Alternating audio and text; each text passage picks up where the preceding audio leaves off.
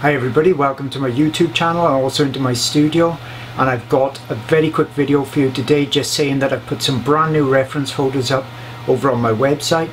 So remember, if you're new here, they're free to use, free to paint from, draw from, put them in your artwork.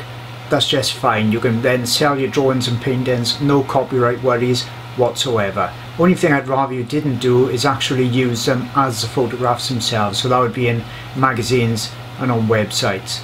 As always, they're super easy to get hold of. The link is towards the end of this video.